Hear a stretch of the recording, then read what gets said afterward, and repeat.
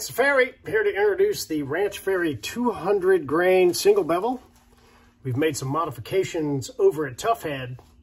A couple of changes that I wanted to have a Ranch Fairy specific 200 grain broadhead.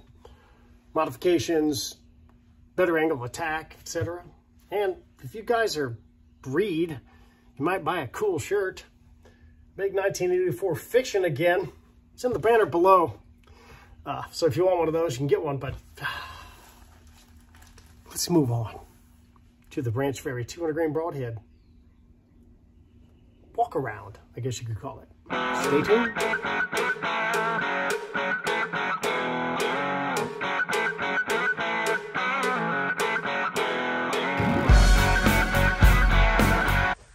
Look at this. Look at the blood. Look at the blood.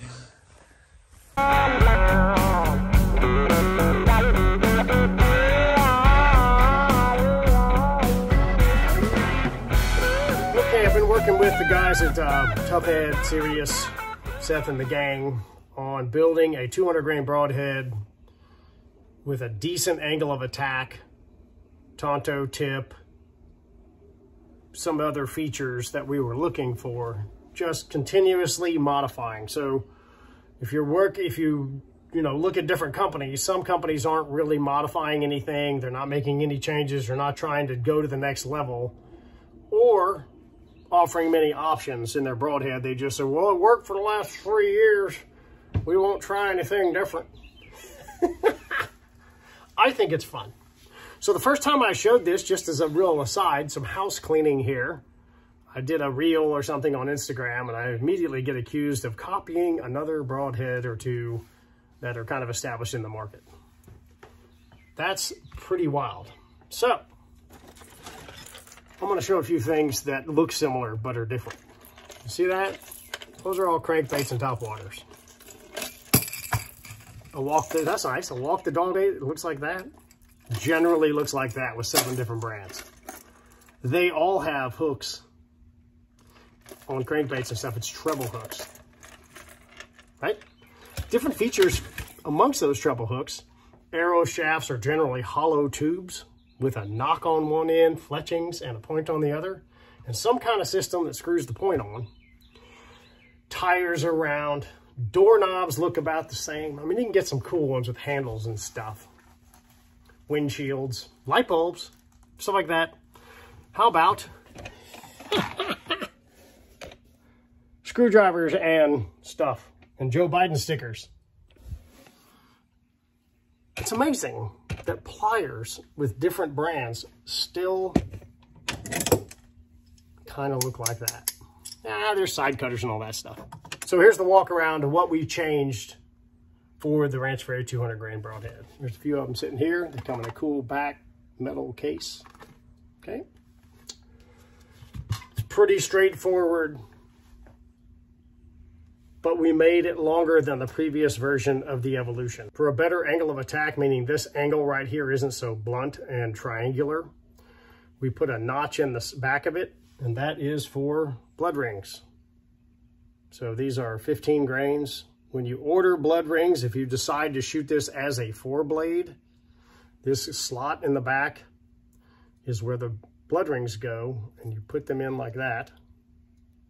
Drop it in, and you got bleeder blades that are also single bevel in a single bevel machined broadhead. So if you choose to use that platform, it's fine. You can tell they're kind of small. We did not want to make them reduce its ability to break bone, but to open just the hide up a little bit more for those who want that. That's fine.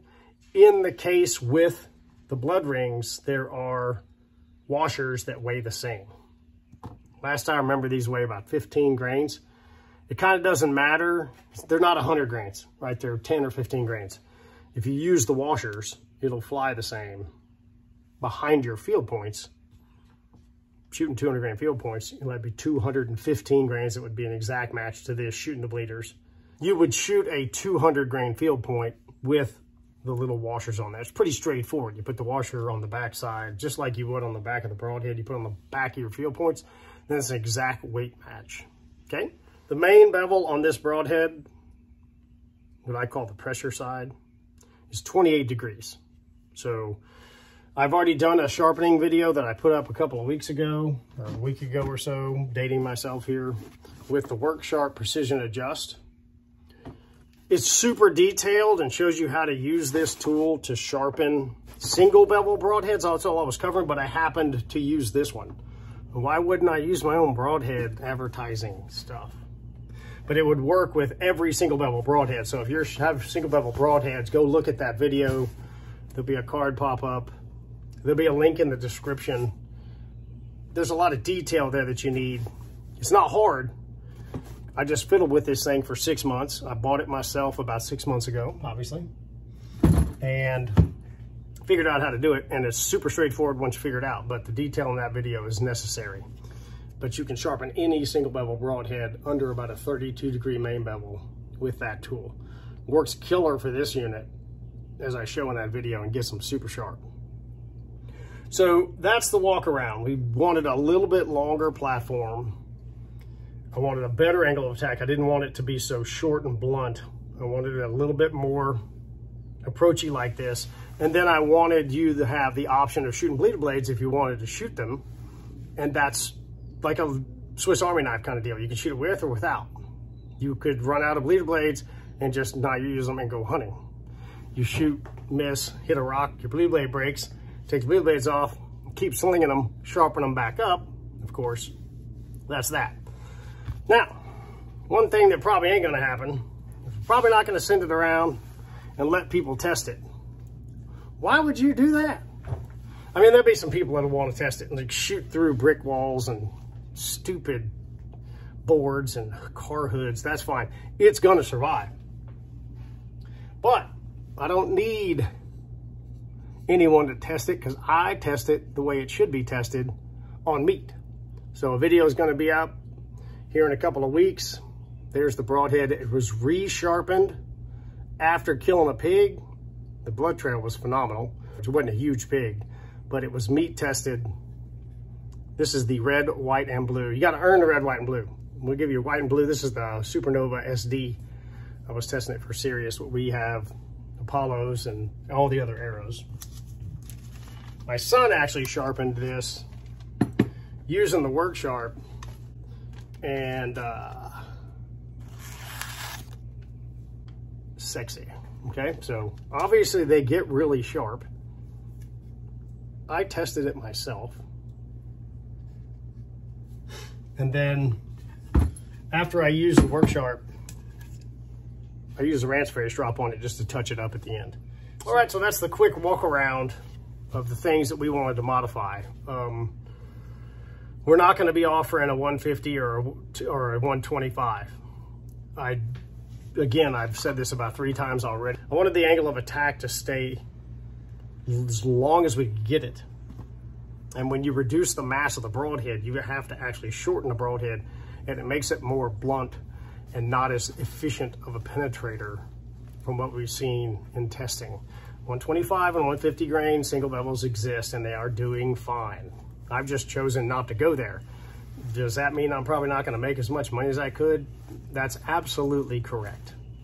But I'm just one of those guys who's kind of stubborn about this stuff, and the angle of attack really matters. One thing you could do is reduce your insert mass. So you could shoot 200 grains on an aluminum insert. There's a lot of adjustable inserts out there, so you could reduce your insert mass, raise the broadhead quality and weight. I've said this to a lot of people on text and stuff who are asking about that, and on Insta. Feel free to message me if you have any questions. They say, hey man, I'm thinking about shooting a 150 grain insert and a 125 grain broadhead. And in my opinion, you're going the wrong direction on that. You know, let's say you tested your arrows or you got a Ranch Fairy test kit. Let's say it tweaks out at 250, okay? And you think, hey, I'll shoot a 125 grain insert and a 125 grain broadhead. I'm not trying to sell you broadheads. I just want you to think about this. The only way to make broadheads lighter is to take steel out of them, reduce to aluminum, or thin out the blades. Conversely, not really. In the same line there, The only thing that kills anything or has to take on impact is the broadhead. There ain't an insert on the earth ever killed a deer or an elk. The inserts don't do anything but hold this to the shaft. Anyway, you're not supposed to cut in a different day and wear a different shirt and have transmission fluid in the back. It's glaringly obvious it's not the same day.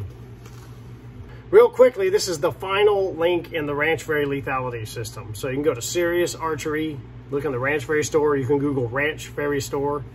We have bear shaft test kits. We have fletched arrows that are awesome. I have videos on how to do bear shaft, how to noctune fletched arrows, how to sharpen broadheads, how to sharpen this broadhead, how to sharpen any single bevel broadhead.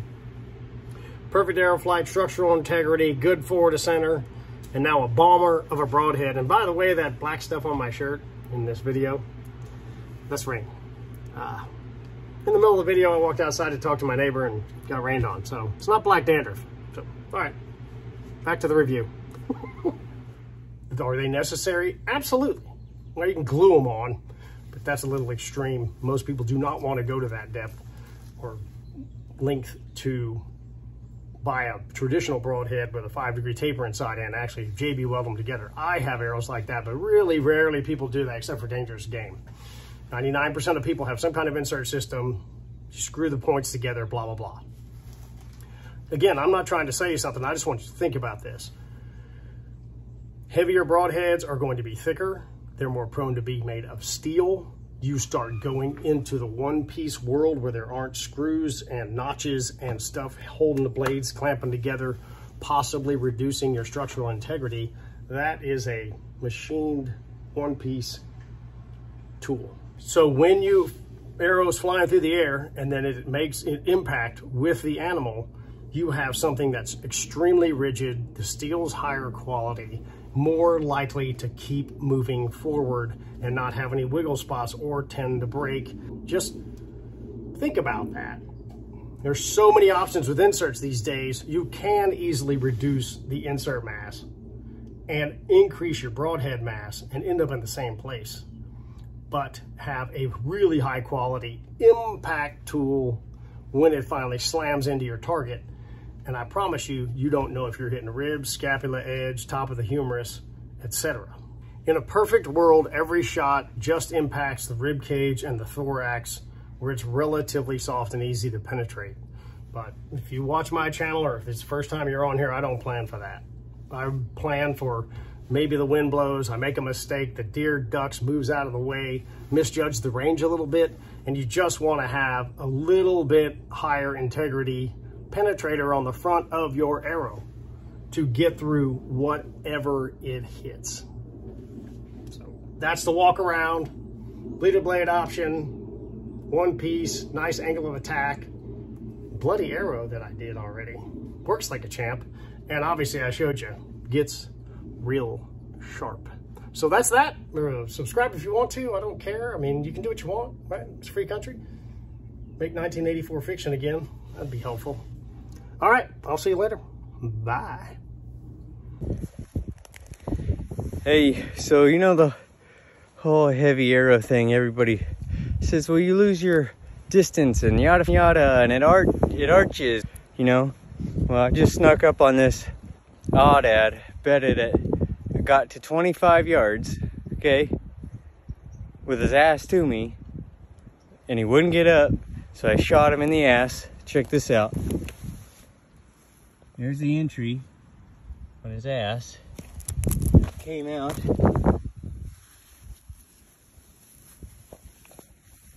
his chest. Right here. Right here.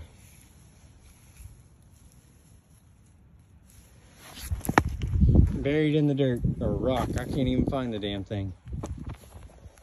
So, yup, 650 grains.